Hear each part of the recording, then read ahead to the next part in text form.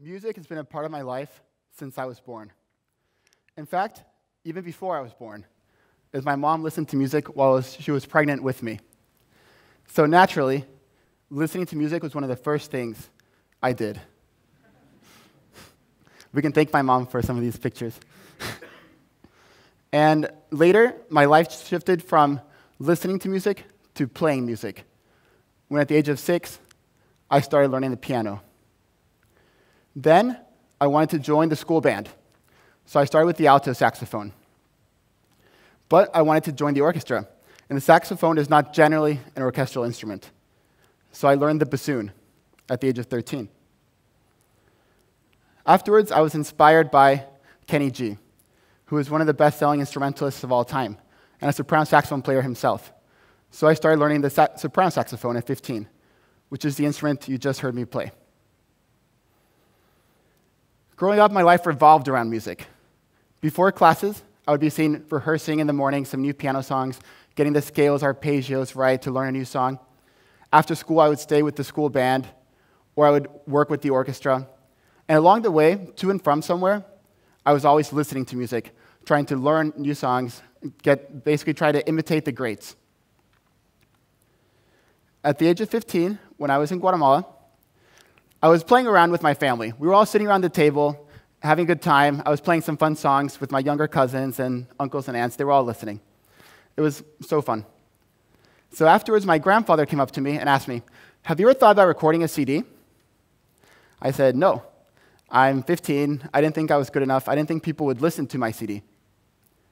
But he told me, "I have a friend who's a director of an orchestra. We can go talk to him and see if he's interested in recording you." So I said, "Sure, why not? I mean, what's the worst that can happen?" So we got in the car and drove over to see this director.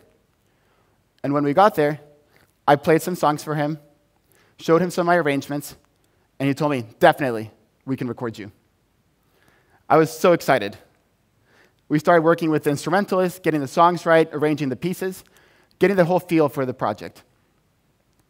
And then it was starting to shape up. Here are some of the covers we were thinking about using. As all of this was coming together, I started to dream. I started to wonder, what if my talents sell? What if people are willing to pay for the CD? What would I do with the money? So I thought, I'm a saxophone player. I'll buy another saxophone. There was one in Paris that I wanted to get, actually. It's the one all the greats played. I thought if I, too, can learn to play the saxophone, maybe I can sound more like them. Or at least I would feel more like them, as a young boy wearing Messi's same sneakers.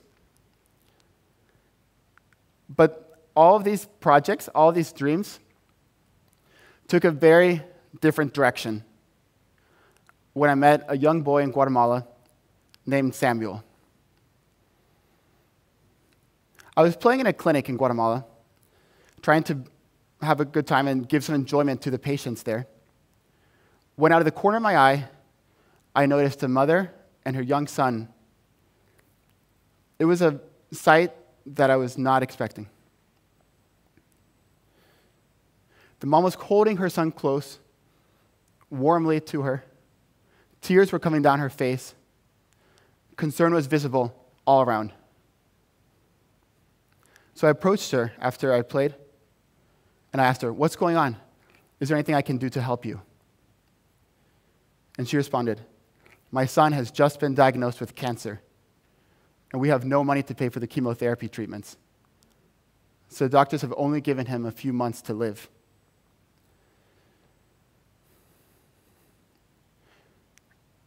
That phrase struck with me and hit me to my core.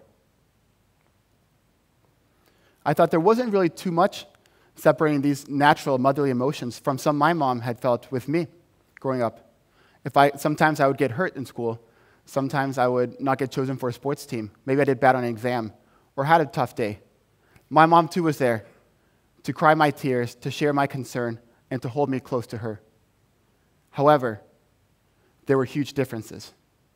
My pains and my troubles were temporary. Samuel's were potentially final. This is Samuel. He was 8 years old at the time. I thought, how could it be that a boy that was born only a few miles away from me could have such a different opportunity? I knew I had to do something. And I thought, I'm a musician. Maybe I can use my music.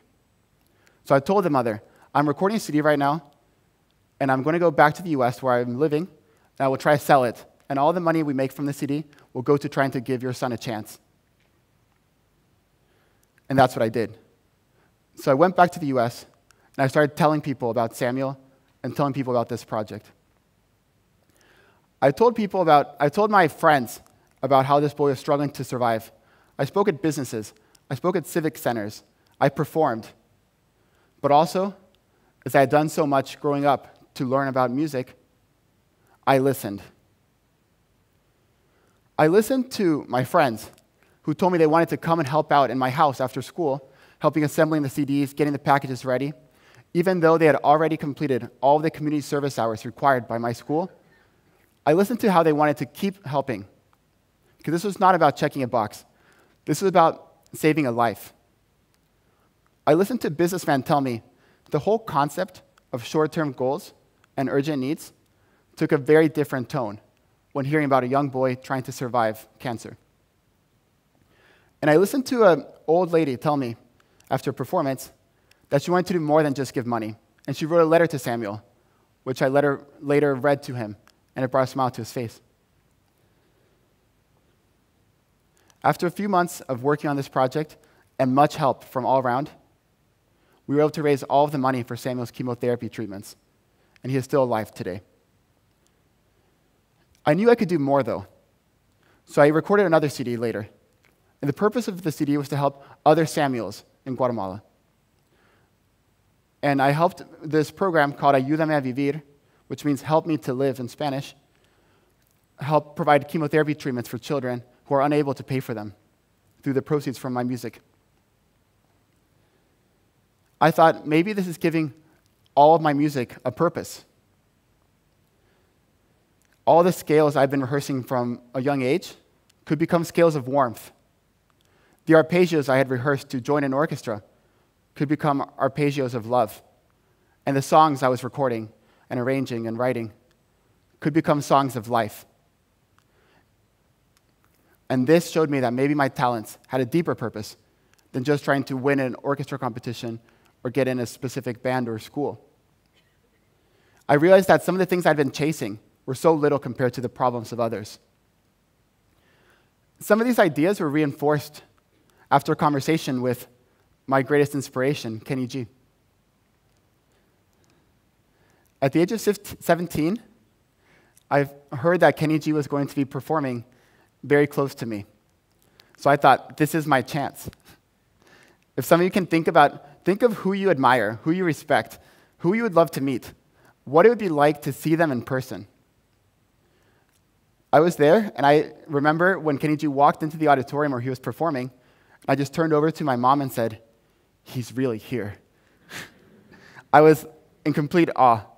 Because on one hand, he inspired me to learn the soprano saxophone, and he inspires me by his music. But also, he does a lot of charity work. He works with many organizations providing money, but also instruments to kids. And he's one of the founders of Starbucks. So he inspires me in business, too.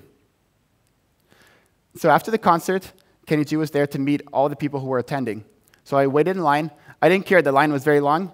I was going to wait, and I could already see him, and I was so excited. Like, here I come, one person at a time, getting closer to my dream. When I saw him, I told him about how he inspired me with saxophone, told him about some of the stuff I had done in music, but I also told him about Samuel, and then I listened to his response.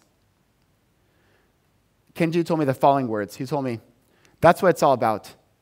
Your talents are not just for yourself. They are to bring joy and happiness to others. Joy and happiness to others. I thought this is a very natural fit for music. In fact, for arts in general. The arts are about sharing your emotions on a stage, showing others how to feel a certain emotion and identify with it.